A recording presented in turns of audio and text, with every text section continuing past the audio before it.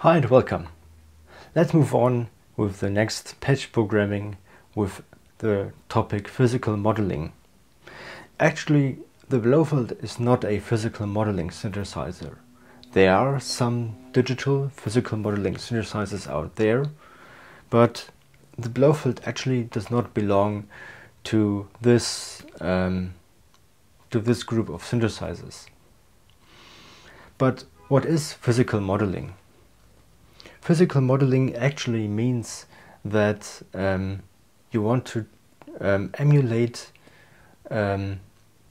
parts of a classical instrument like a flute, a trumpet or a bagpipe.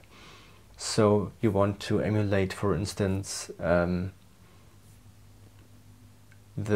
attack phase of some of these instruments or the sustain phase. You want to emulate the effect of sound going through a pipe, noise effects with strings and so on. So real physical modeling synthesizers have very complex algorithms to emulate all of these aspects of a classical instrument. But let's try to get some of these things out from a Blofeld. As you can see, I have many notes on my patch sheet which you can download from my website. You can find the link to the PDF file down in the video description, so this will be a quite complex patch this time. Let's start with an initial patch.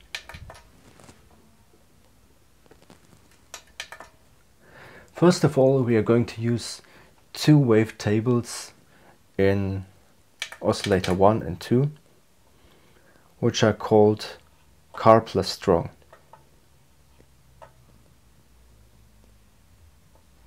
The Karplus-Strong algorithms are quite often used in real physical modeling synthesizers, and this algorithm is named after two guys called Strong and Karplus. This algorithm is using a feedback loop to create a sound similar to a string.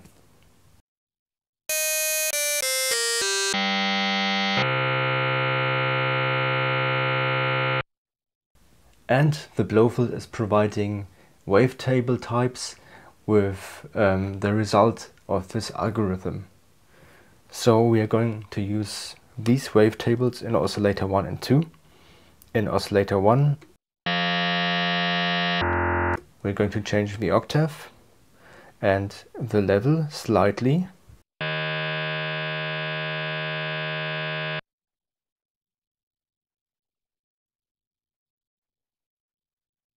And we are going to change the pulse width parameter. As you know, the pulse width is the wavetable position if you are using a wavetable oscillator.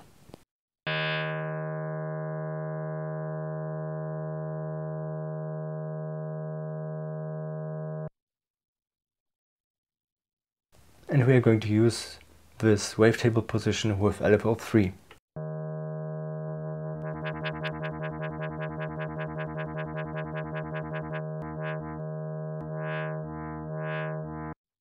And we can use the very same wavetable type in oscillator 2.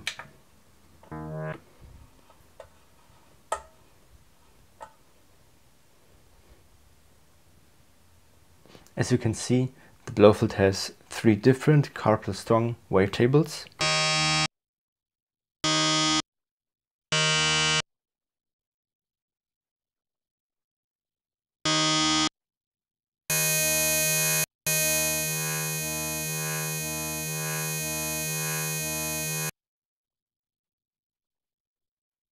And the modulation for oscillator 2.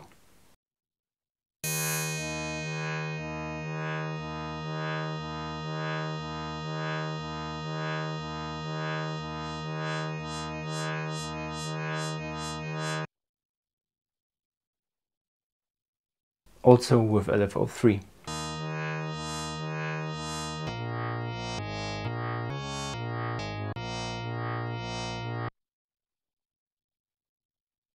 Now we are going to change the nature of the patch by reducing it to a monophonic patch. Many classical instruments out there are also monophonic instruments, like flutes, like trumpets and so on.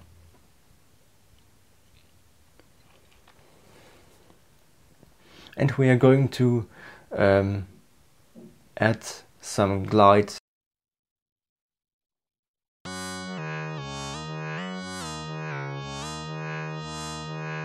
because if you play a classical instrument like a bagpipe, it's not always perfectly in tune, and so we can add some organic character to the sound.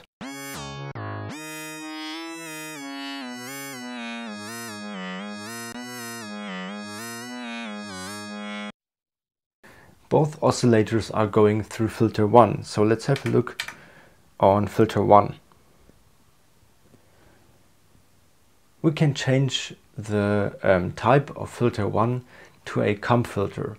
Again, a comp filter is something which you can find sometimes in physical modeling synthesizers, creating a very strange metallic character. Also, you can use the comp filter to create a character of a wooden resonance.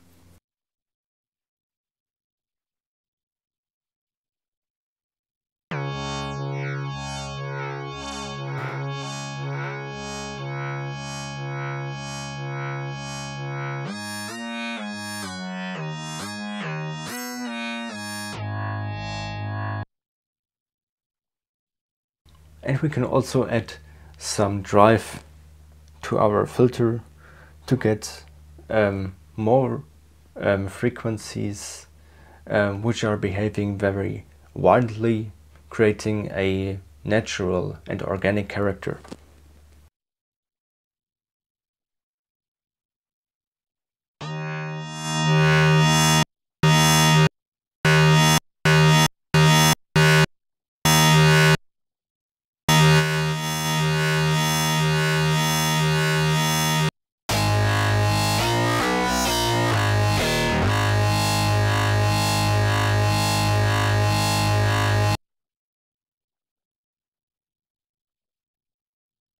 This is already a very interesting patch.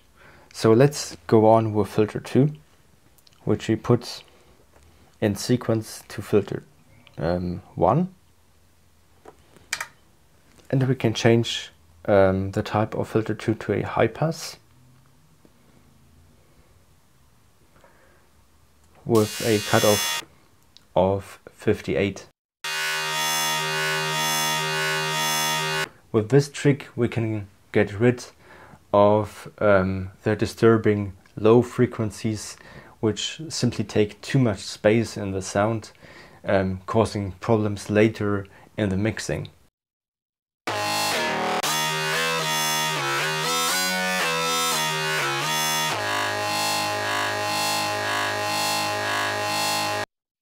Now let's have a look on the amp envelope. We're changing the attack phase to 31, 30K to 78, the sustain to 70,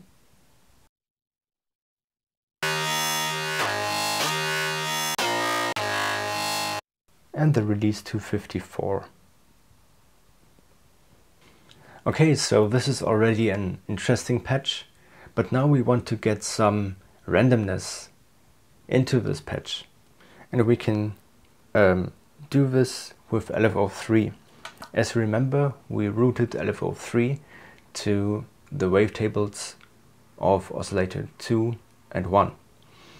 So let's have a look on LFO3, and we are going to change the shape to the random mode with the speed of 50.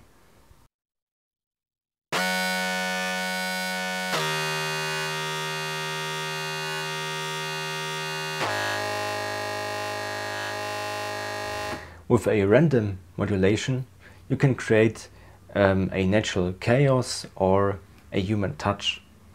And we can also use LFO2 with similar parameters, also in random mode, but with the speed of 27. And now you can, for instance, modulate the speed of LFO1, for instance.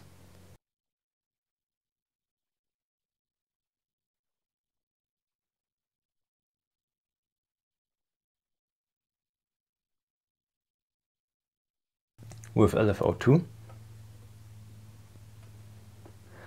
and you can modulate the pitch with LFO1.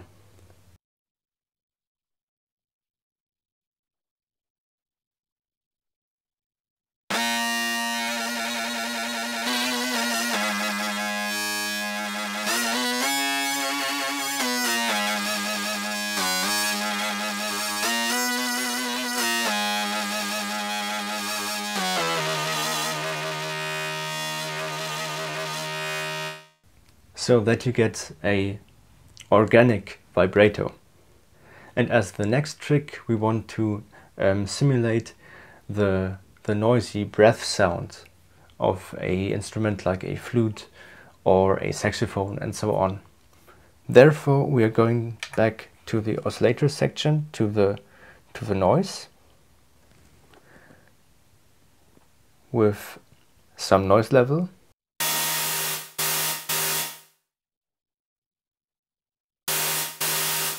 We can change the color of this noise.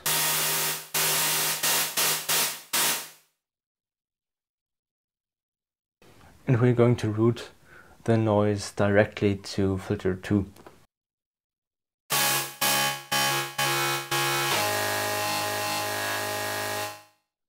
But this noise is too loud, so we just want to have the noise in the attack phase and not in the sustain phase. So that we're going to modulate the level of this noise with a different envelope. We're going to use envelope 3 for this trick. It will be used in the normal ADSR mode with some attack.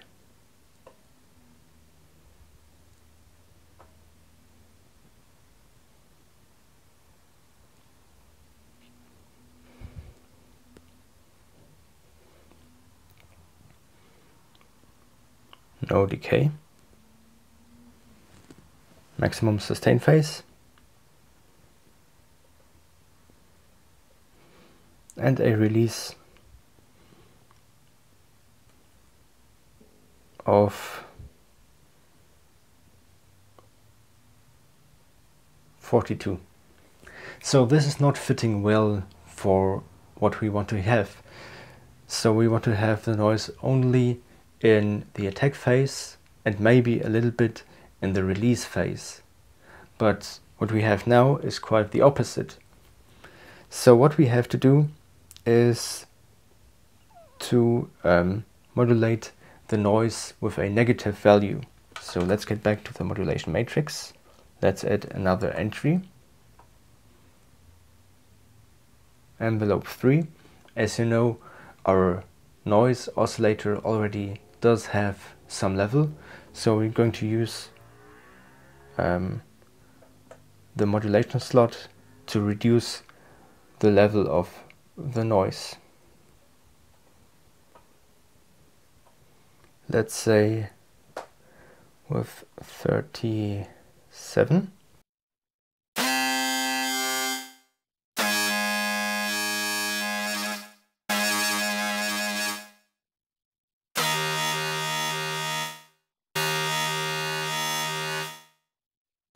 As you can hear, the noise will only appear in the attack and in the release phase. And now we want to add some more modulation of the pitch. Sometimes when you play a classical instrument, the pitch and the beginning will behave strangely, like pitching up from a high pitch down in a very short time period, or down to up. So we also need envelope 4 in this case, also in the normal ADSR mode with an attack of 70.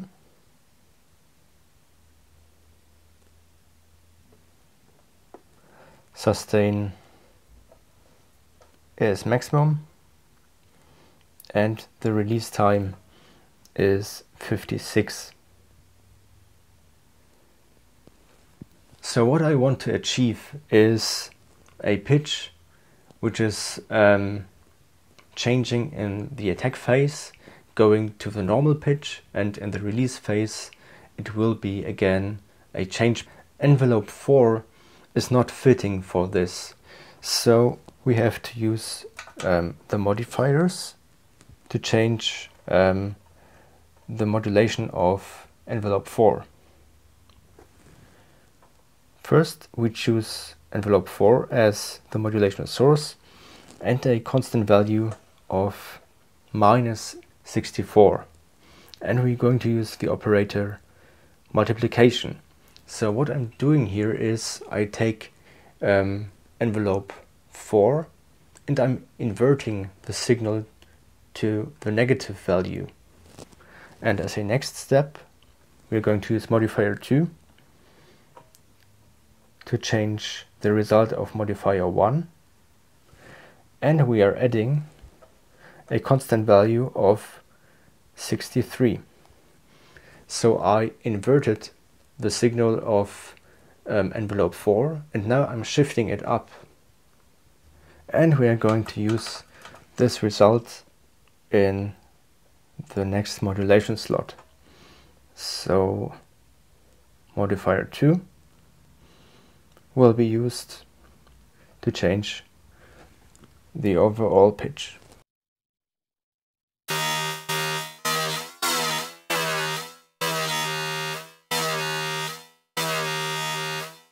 As you can hear, the pitch will go down in the attack phase, will be in the normal pitch, and then when I release the key it will rise up again.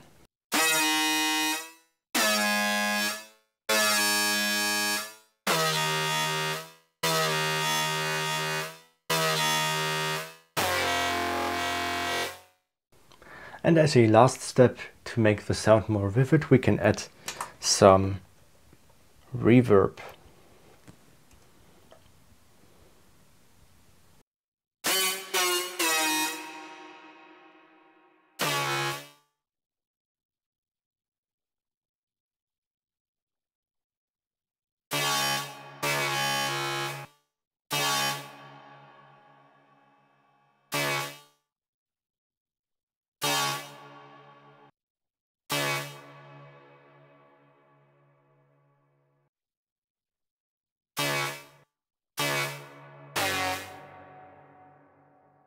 And that's the final patch.